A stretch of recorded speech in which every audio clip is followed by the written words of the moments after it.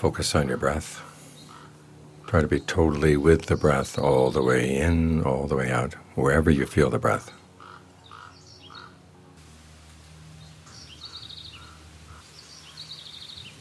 It's good to start with some good, long, deep in and out breaths to energize the body, because in the course of the hour things are going to get pretty calm.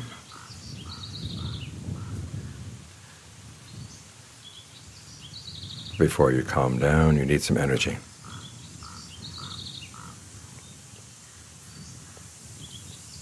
So breathe deep, breathe long.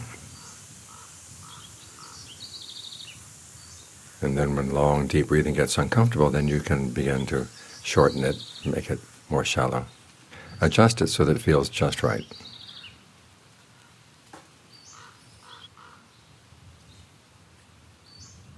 We're using the breath as an anchor to keep the mind in the present moment, because we want to watch the mind in action.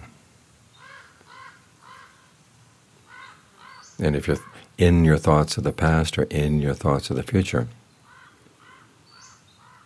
you're living in the results of the mind's actions, but you're not seeing the actions themselves. It's like watching a movie,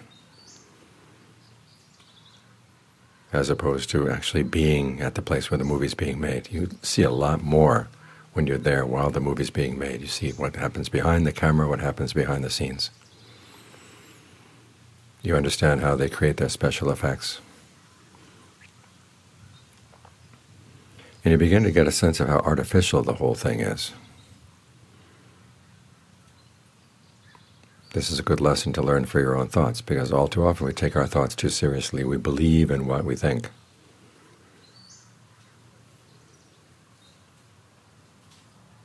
And it can make us suffer. It's better to watch the mind as it's creating the thoughts, so you get an idea of when it's acting in a reliable way and when it's not. And you get to see how much thought and care go into the making of the thoughts. And you begin to realize some of your careless thoughts are the ones that have the most impact on you if you go into them. But if you realize that they were put together in a hurry, without really thinking things through, you realize this is how you fool yourself.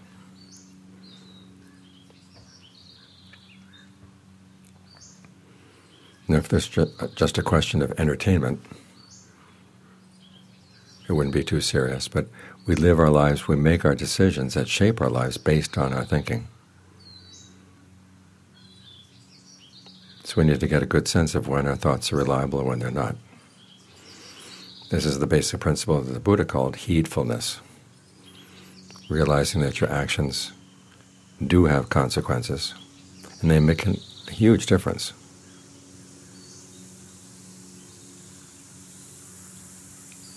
There are people who like to reduce the Buddha's teachings to a single word, like mindfulness, acceptance, compassion. Single words, simple ideas. But when the Buddha reduced his teachings to one word, he reduced them to heedfulness, and that's not a simple idea. It has many implications.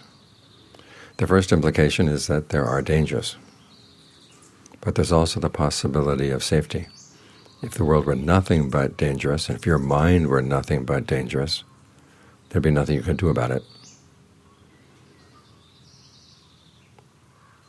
But the fact is, your actions do have consequences, and they can make a difference.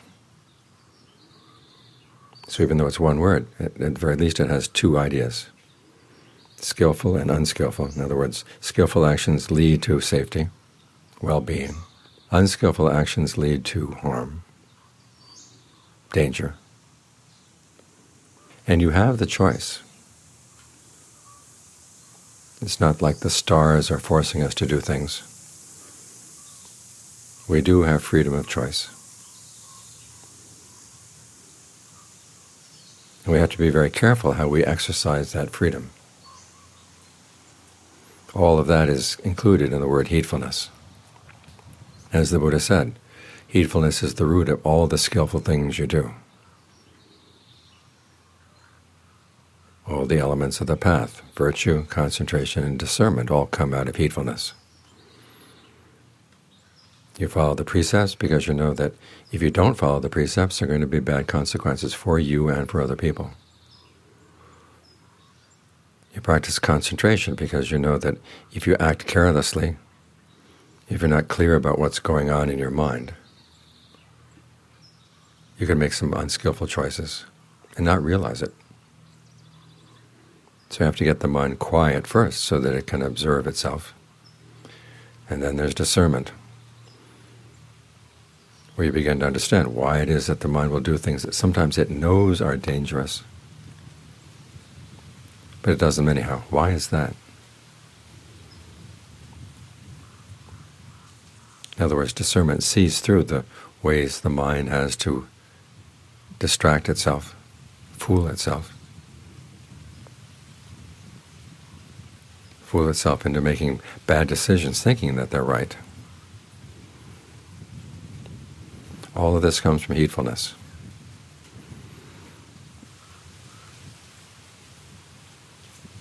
So if you really care for your happiness, you'll try to adopt this attitude, that there are dangers in the mind. There's greed, there's aversion, there's delusion. But there are also good qualities in the mind.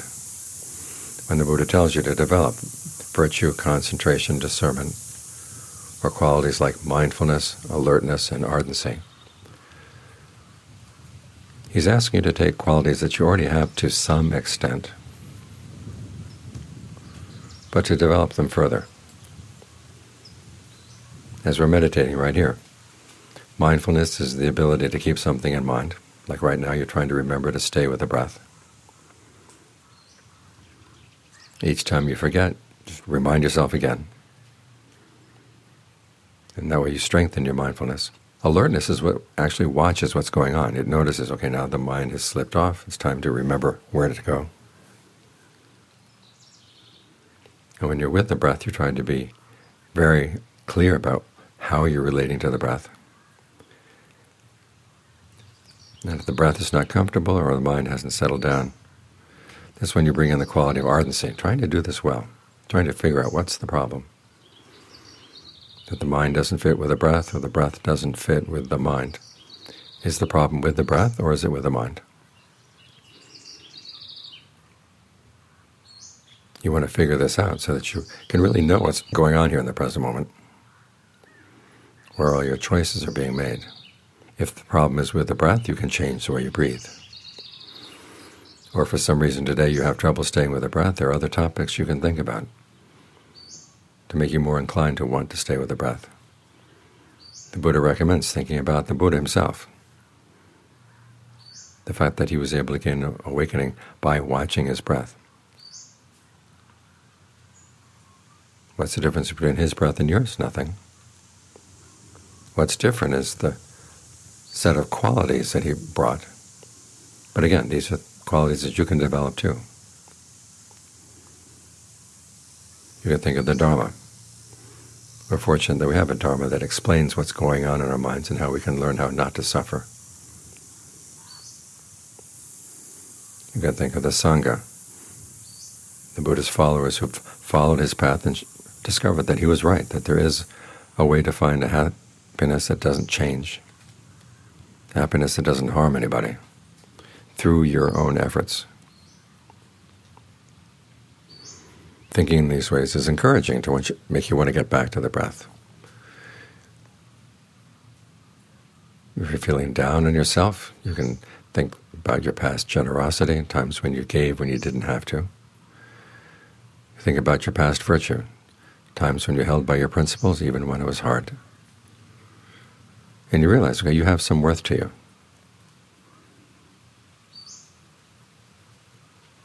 You have hope as a meditator.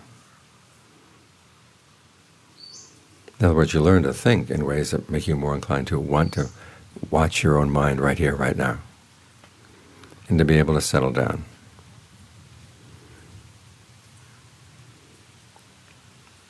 It's in this way that you carry through with that principle of heedfulness, because you want to watch the mind as it makes its choices, and here's the place to watch it. You've got a front row seat. When you're with the breath, you're at the point where the mind and the body meet. So if there's going to be anything you do, it has to go through the breath. Whatever you pick up from the world outside, it goes through the breath.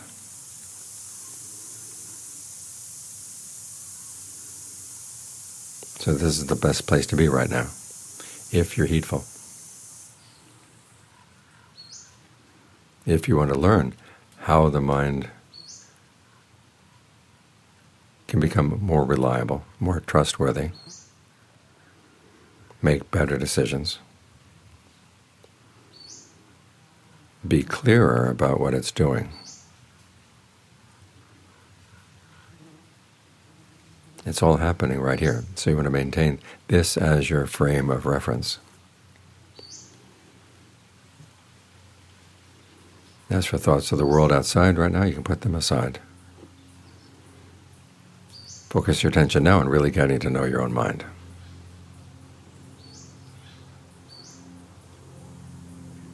And as you get to know your own mind better, you begin to realize that the Buddha was right to boil his teachings down to this one principle of heedfulness.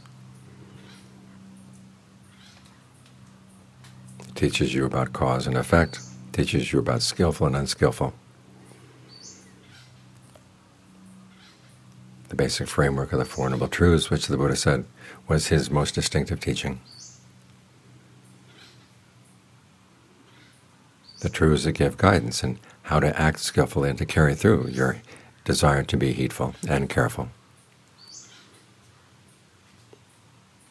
So the choices you make really do lead away from suffering and toward its end.